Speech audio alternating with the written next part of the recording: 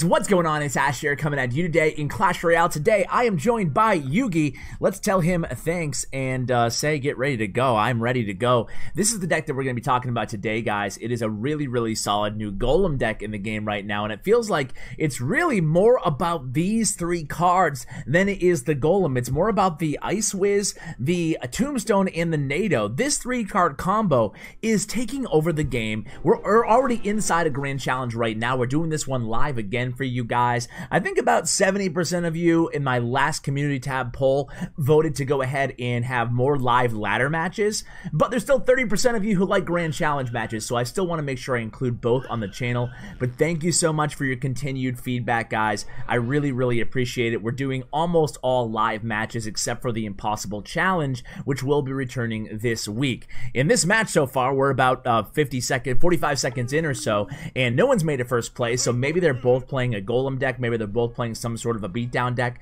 We'll have to wait and see, but it does give me an opportunity to talk a little bit about that three-card combo and how it is, in my opinion at least, it's the strongest combo, three-card combo in the entire game. Maybe ever. I don't want to be too hyperbolic here, but it's crazy how effective Tombstone, Nado, and Ice Wiz are defensively, and even the fact that we're seeing it in a beatdown deck right now just goes to show you definitely an unorthodox combo to put into a beatdown deck. Now, who is YugiArt as we get into it? Looks like this one's going to go all the way to the final minute before they make their first play, which actually gives me time to give kind of an intro to set the table for you guys. YugiArt actually showed up. The number one question I get from you guys is how to become a pro, how to get recognized as a really good player. Listen to the story of YugiArt. He showed up to King's Cup 2 in Atlanta. He saved up money. As soon as he found out about it, he saved up money with his older brother, and they bought a flight from New York, I believe, to Atlanta. The day of, they just show up there off the street, just average, random players. He said he was intimidated once he saw, and it is going against a Golem deck here, he said he was very intimidated when he saw all the YouTubers and the pros, and he thought to himself, do I even belong here? Well, YugiArt went on to finish #1 going into the draft in King's Cup 2, going into the second day. He finished above everybody, even the pros in the audience. And then later, he became a pro himself. He was in CRL Asia, playing for Chaos Theory, living in Taiwan, traveling to Japan and to China. It was just really cool story of YugiArt. So I just wanted to share that with you guys. And right now, I believe he is a free agent again. So maybe any CRL team out there, or any team looking out there to contract a guy who has that live stage experience, definitely look into YugiArt, a great guy too. Anyway, back to the deck here, guys. It's Golem versus Golem, and that actually illustrates the point I'm trying to make here on that three-card combo beautifully, right? You're leaning on three of the strongest defensive cards in the game. A lot of people think that Tombstone is the strongest card in the game. Very low-key strong card. I think it's probably been a long time since a defensive card or a spawner card, a building, has been considered this strong. And just, you're seeing it right now, the synergy between the Ice Wiz and the Tombstone. Then you have the Nado.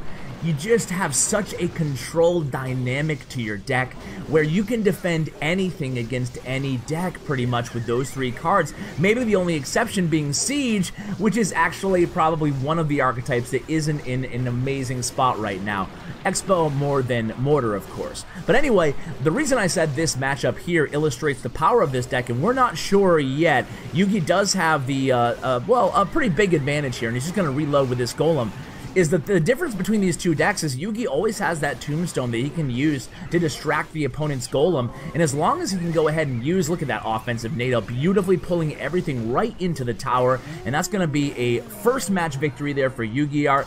He is now 10-1, so hopefully this will be a quick video, just 2 more matches, and we'll see how Yugi does here. So let's go ahead and stay on the screen. If the wait is too long, I will go ahead and edit things out here, but just back one more time on the combo, on the three-card combo, then we'll just stick to play-by-play from here on out, guys. But think about it, right? Against a graveyard deck, you got it covered, right? Now, Ice Wiz can one-shot skeletons now. After the buff, he received a couple balance updates ago, and now he has the longer freeze duration as well. Tombstone just seems to be, you know, as as versatile as any other defensive unit in the game, I think, right now. Maybe even more so. And then the Nado added to it. Nado is another polarizing card. Maybe have to edit out here, but we'll see. We'll give it another 20 seconds or so, and then we'll edit. But Nado just... oh, there it is. Perfect. So... All Nado does, guys, is again kind of give you one of the strongest defensive options in the game. When you pair that with the Tombstone, you're looking good against anything. That's why we see it in graveyard decks. That's where it first appeared, in graveyard decks.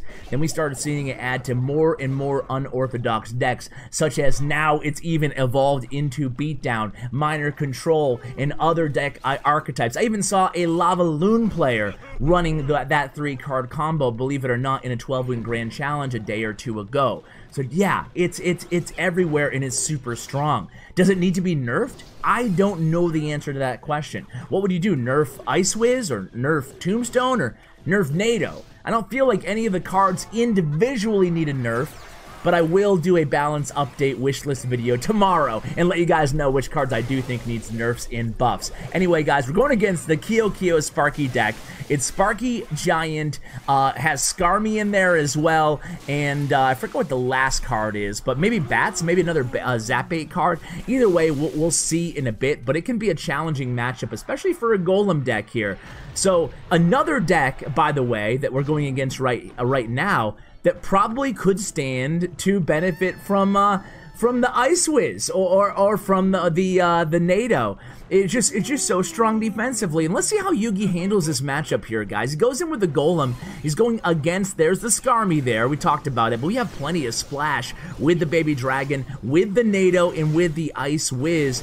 And of course, we do have the Barbarian Barrel again. Now, if you guys don't have the Bar Barrel, of course, obviously, sub in the Log if you want to. You can also sub in the Zap, which will give you another reset spell in this deck. Of course, Fireball also can reset as well. So here we go. It's going to be a Sparky Giant push coming down the left lane. We have those skeletons doing a really good job distracting Sparky, and you're linking maybe, what, 1-2 elixir here? I guess he wanted that Tombstone to die first. The Fireball comes down. That's going to, I'll go ahead and take down all of those support troops along with the Bats left over from the Night Witch there. So a really nice defensive sequence for Yugi as we are about 15-20 seconds now into double elixir time. We're going to set up with a Tombstone again.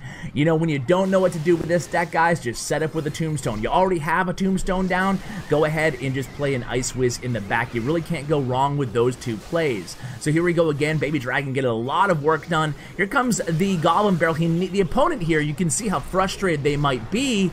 You know, they had to get that Tombstone down, but we have the Nado ready even if they did. Now we're going to get a nice offensive push here. Sparky takes care of the Ice Wiz, but we have another one right back there at the bridge. And then again, getting that Golem death damage, just so much damage from that Golem when he dies on the tower, guys. Already down to 820, and we haven't had any, like, real monster pushes there. Bar Barrel at the ready. There it is.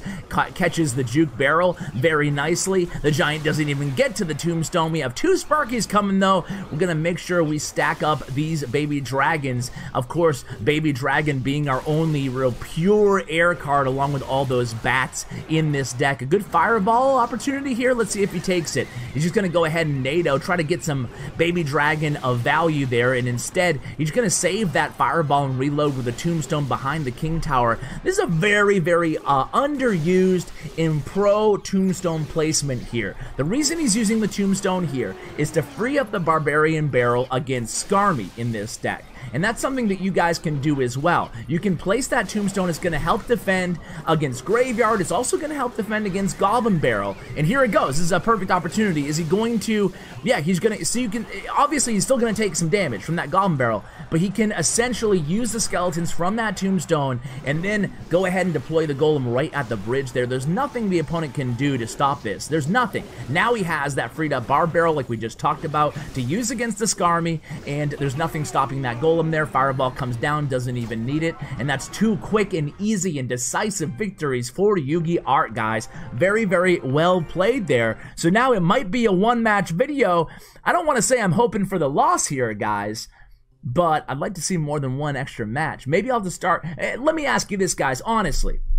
Would you watch a video if it was an entire grand challenge by, you know, a big name pro player, like from 1 to 12, probably like a 45-minute video. Would you like that? Of course, if you didn't want to watch the whole video, you could just fast forward to the final matches anyway.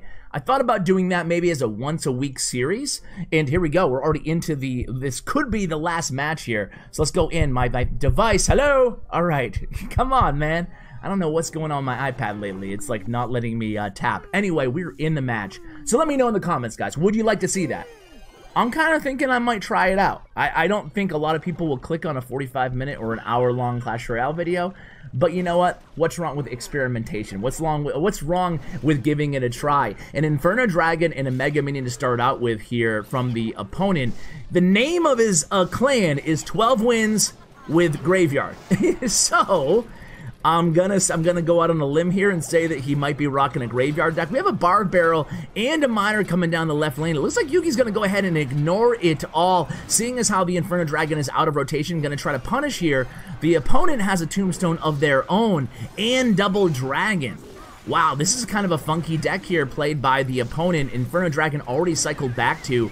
Yugi's going to go ahead and Nado, make sure he at least captures the death damage there. And then we have that Ice Wizard going to work on the Dragons in the back from the bridge there. So we did get a lot of damage, but not as much as just that solo Barbarian the solo Miner along with the Barbarian from the Barb Barrel got on our left tower. So it's 973 damage on Yugi's left tower, 1415 damage on the opponent's right tower here, as we're about 30 seconds away from double elixir time. So there it is again, that defensive Tombstone that we talked about earlier. That's going to do a good job defending this left lane, and he can send in the Miner, but of course the Skeletons will do a good job defensively against the Miner as well. So it's a nice defensive placement, forcing the opponent to have to use their fire, but their big spell, or just ignore that tower. So here we go in the right lane. It's going to be a Night Witch and the Golem in the right, and then there it is. We expected it. The Inferno Dragon. I wonder if he'll go Double Dragon on us again. We go ahead. There it is. The Double Dragon going to take care of all those bats spawned by the Night Witch. We reload with a Baby Dragon of our own, but that one Mega Minion and that one Barbarian going to do a good job of kind of shutting down this push, really preventing us from getting the type of damage that Yugi definitely wanted on that right tower. Down to 838 right now. So we are in the lead here, guys. Let's see what Yugi does here with about 30 seconds. Oh, there it is, the last card. Man, how could I have not known this is a Royal Giant deck? It just totally wasn't obvious to me from the get-go. I don't think I've seen this exact Royal Giant deck yet before, but that might be GG right there with that surprise Royal Giant at the end. Only 20 seconds. Yugi forced here to drop a Golem at the bridge. Definitely not what he wants to do going into the Tombstone and the Inferno Dragon. Again, showing the power of Tombstone, and Yugi unloads the piggy emotes. The death damage does get to that tower there, but the Tombstone placed by the opponent, that's going to be GG, and this is going to be a true grand challenge. We're going to be 11-2 heading into the final match. Of course, I will bring it to you guys, win or loss. So let's see what Yugi can find here in the final match. Either way, win or loss, and we're already in it. Here we go. We are already in it, guys. So no editing. I am Eds. Yugi not happy coming off that loss on that last match here. And here we go. It's going to be Lava Loon or Lava Double Dragon, maybe Lava Miner. We'll see what it is. But either way, Ash, what about Lava Loon? I got you covered this video. I got you covered. Here we go. It's going to be an Ice Wizard in the left lane against that Lava Hound. So this will be a good template for you guys, how to handle a Lava Loon matchup.